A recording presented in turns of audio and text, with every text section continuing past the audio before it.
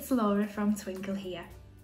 Today I'm going to be talking about some of the fun and creative ways that you can use this Phase 5 Colour by Phoneme Real or Nonsense word activity, which is available to download on the Twinkl website.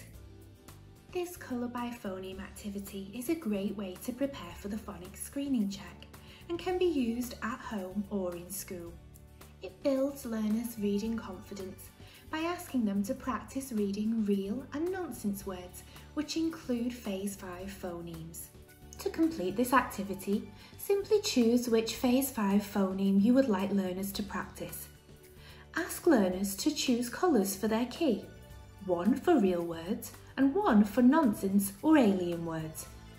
Learners must then colour each word in the grid using the correct colour.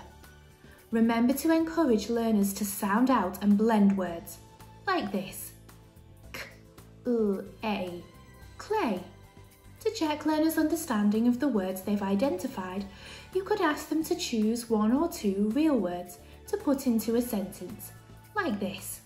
To improve learners' vocabulary, encourage them to seek out the meaning of any words they're unfamiliar with, using a dictionary or adult support. If learners have completed the colouring activity for more than one Phase 5 phoneme, you could try playing this fun matching game. Cut up some of the words and see if learners can sort them by which Phase 5 phoneme they contain.